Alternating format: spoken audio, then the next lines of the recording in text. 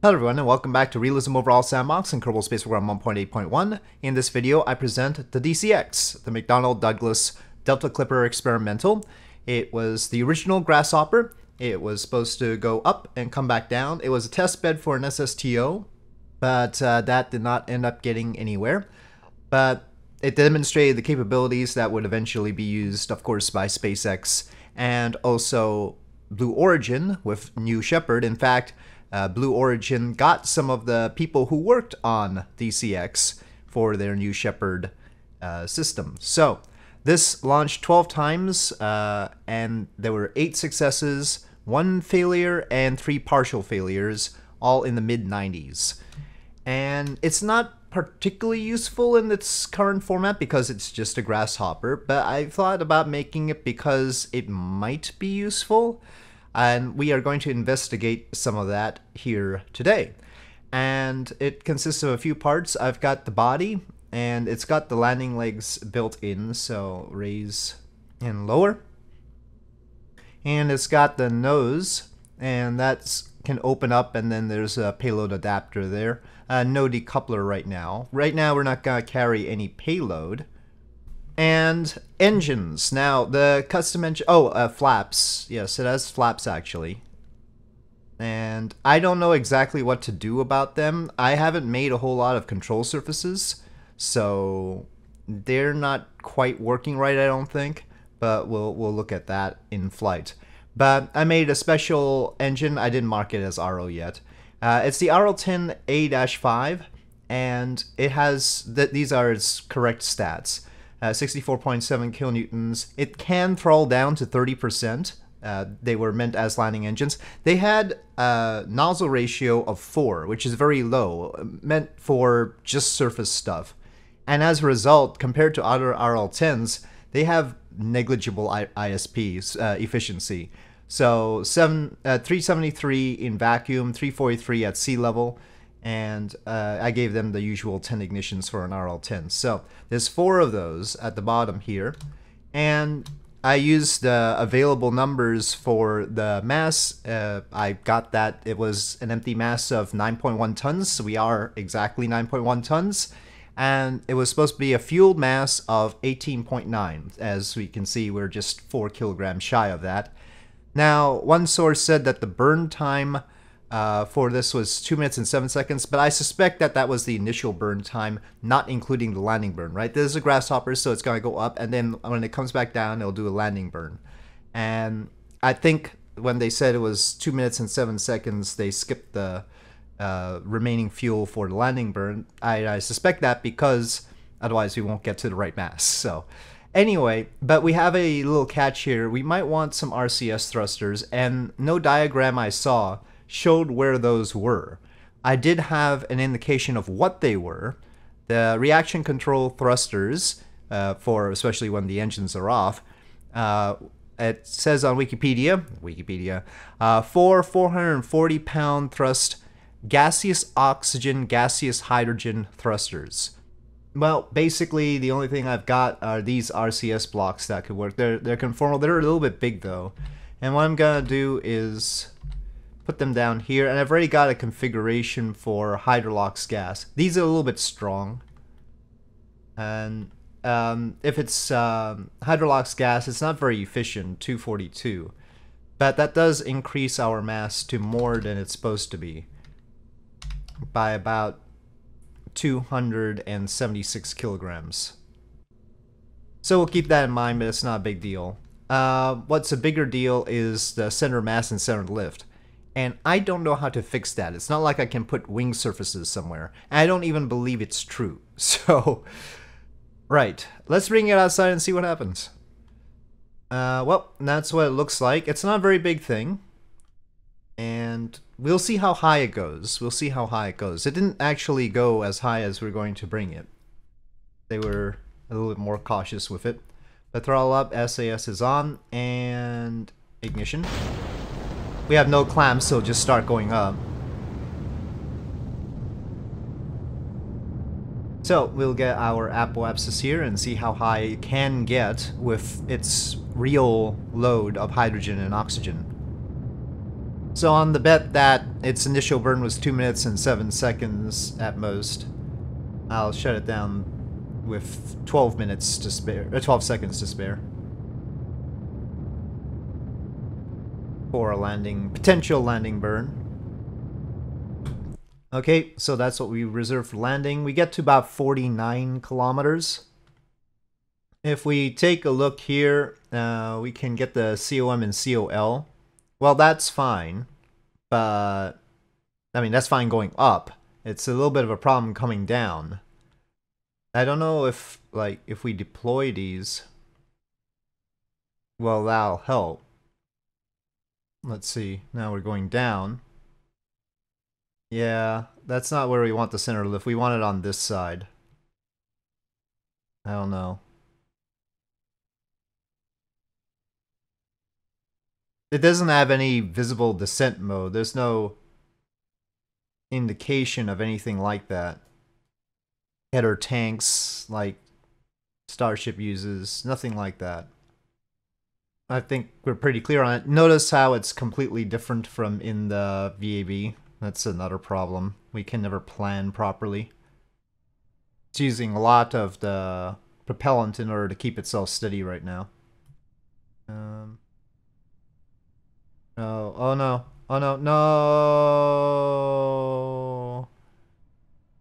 Maybe I shouldn't have them deployed. I don't know. Let them just do things freely. I should have done some action grouping. The problem is sometimes they want to clip into the body and I don't know how to fix that.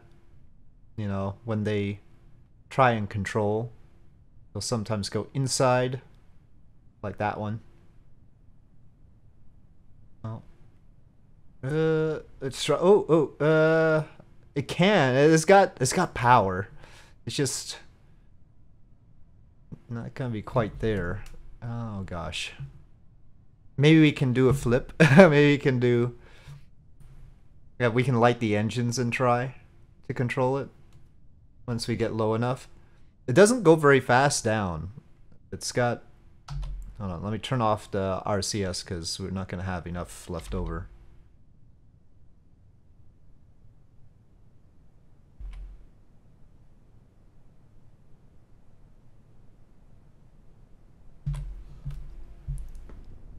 Oh, I ripped it apart.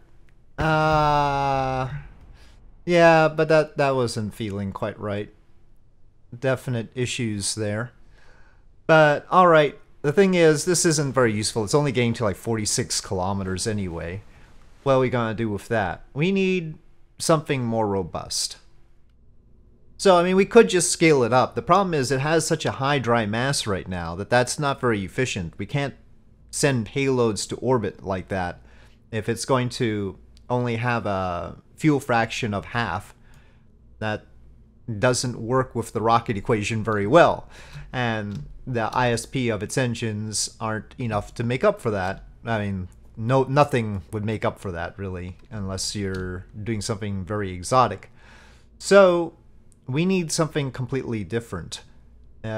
We can posit that we have the same body, but different fuel. The problem is hydrogen is not dense. It takes up a lot of space. And so these RL-10A5s might not be the best engine given this body for this purpose if we want to actually do something useful with this DC-X. And so one thing that came to mind was the Merlin engine, because it's small. I mean, it's very powerful and small. And so it can fit in those little slots or close to it. So let's see. And just about fits. I don't think we're gonna need more than 2. Heck, I don't think we're gonna need 2 even. And I don't think we need the 1D++ because that's just more thrust, and thrust is actually something we don't need. In fact, if we could just fit one engine, I would, but I feel like we want roll control. So, taking out the hydrogen and putting in the same volume of kerosene and oxygen, we end up with a whole lot more delta V. It's a lot heavier. Remember, it was 18.9 tons before. Now it's 38.9 tons. but it's got maybe 1,400 meters per second more delta V. It does that in 1 minute, and its thrust weight ratio is super high. But alright, let's see how high it gets. Okay, so this should be vigorous, and go.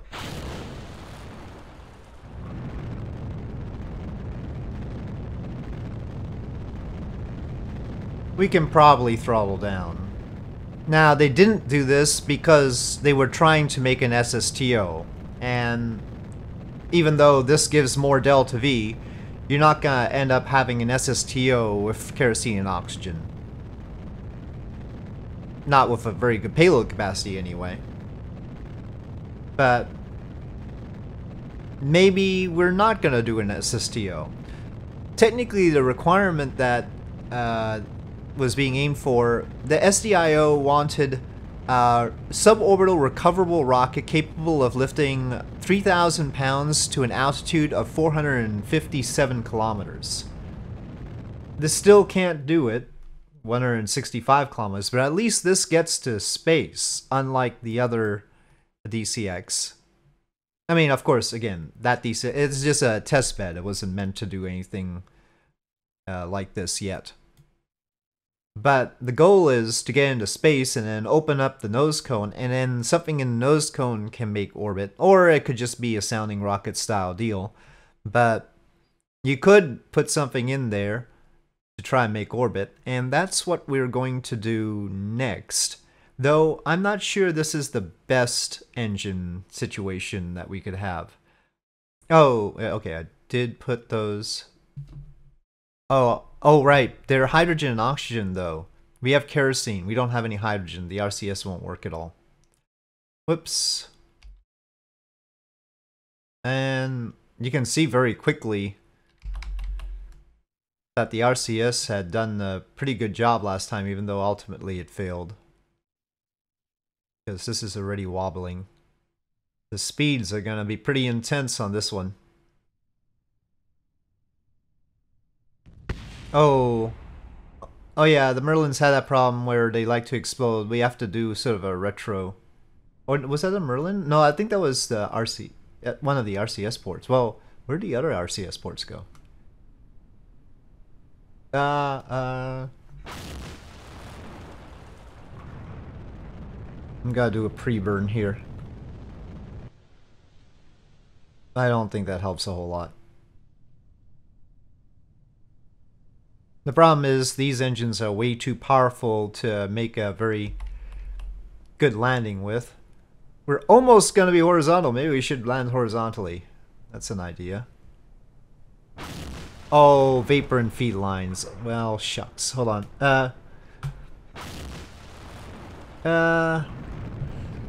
Oh, of course, stresses.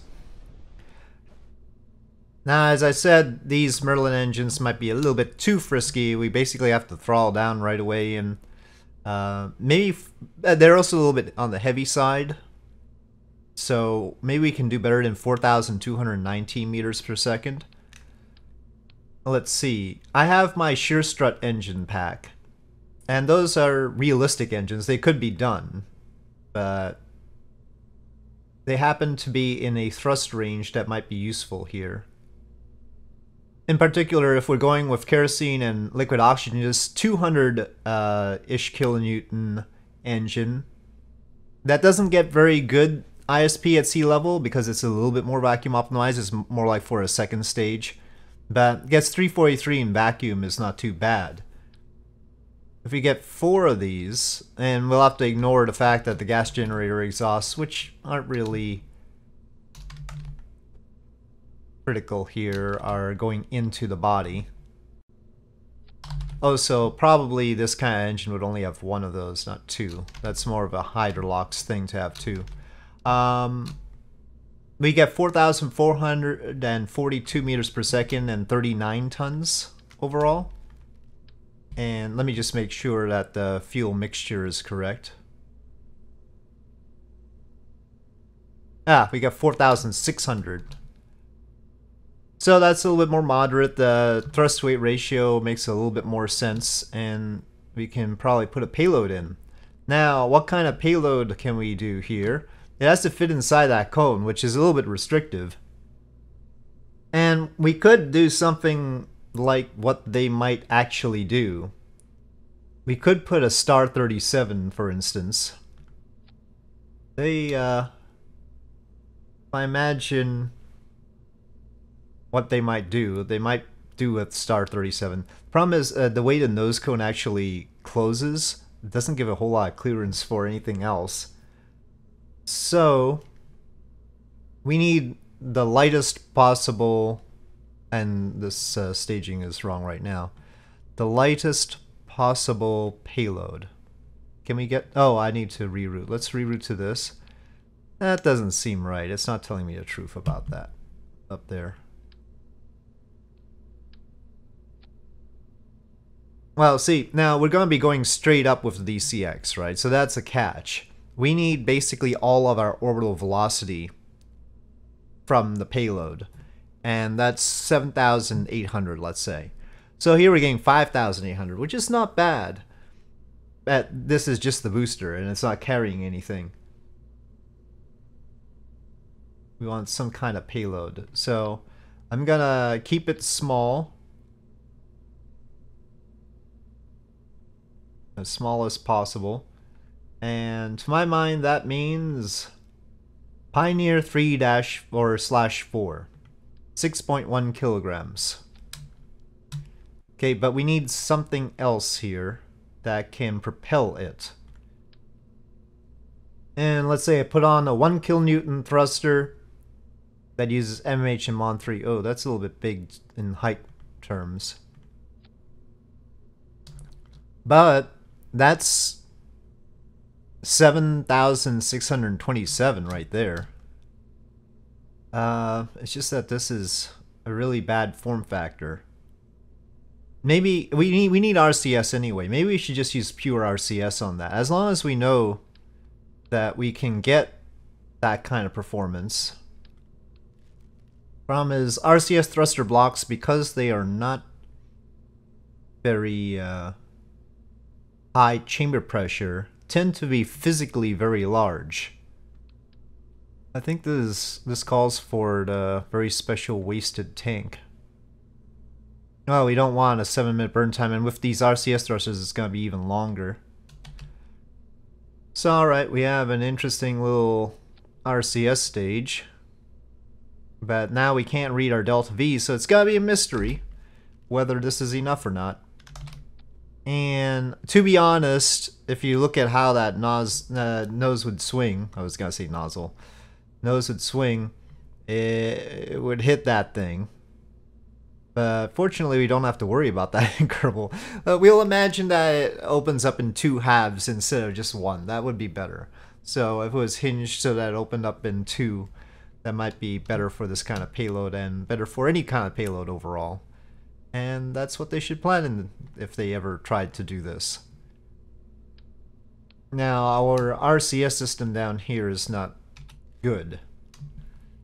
Okay, so I've got some MH and Mon 3 inside the main tank. I've got little thrusters that can use it. That's mainly for when we deploy the payload. We want to be pointing prograde, well, not prograde, but intended prograde when we do that, and so we'll turn the vehicle for that prior to release of the payload.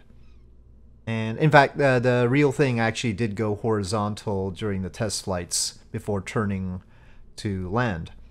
Okay. Well, these can wait until here, I suppose. Alright, so this is our advanced DC-X. Let's see if it can deploy a payload into orbit. Okay, well, here it goes. Throttle up, SAS is on, and ignition.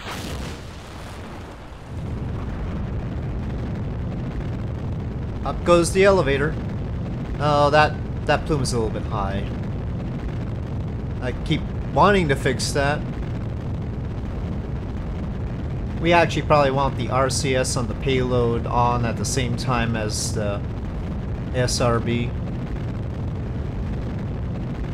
So that'll be 12 seconds reserved. I mean, it doesn't have to be 12 seconds, but that's what we're doing right now. We'll wait a little bit. And we'll just pretend that this can be recoverable with the 961 meters per second it has left. And we are out of the atmosphere, so open up the nose cone. Oh, not prograde, sorry. Surface, let's just go 0. Might want a couple of degrees pitch. But actually, I don't think we need the time, I think.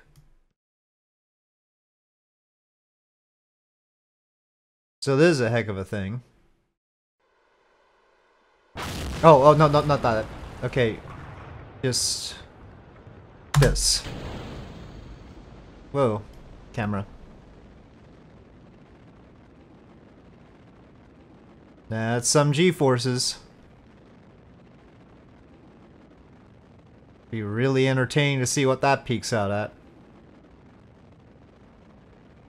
We're already at 15. We've still got some time left. Okay, what was the peak? 32.3 Gs, folks. Okay, make sure that that's the right decoupler. Alright. And it's all RCS now. I think we'll make it. Okay, there you have it. The DC-X delivering a tiny payload to orbit. It's a 6 kilogram payload, so I guess that would be good enough for a 6-unit CubeSat.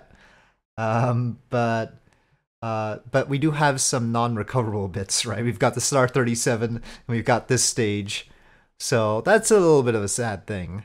It's not an overall completely recoverable system. It's certainly not an SSTO, but interesting nonetheless. And with this interesting achievement, I think I'll leave it here and I'll work on further developments. I don't know if I'm gonna work on the DC-X in particular, but maybe what they would have led up to. But there are other things too, you know. There are other things. We'll see. So with that, thank you for watching. I hope you enjoyed this video. If you did, please do press like. If you have any comments or suggestions, please leave them in the comment section below. And I'll see you next time.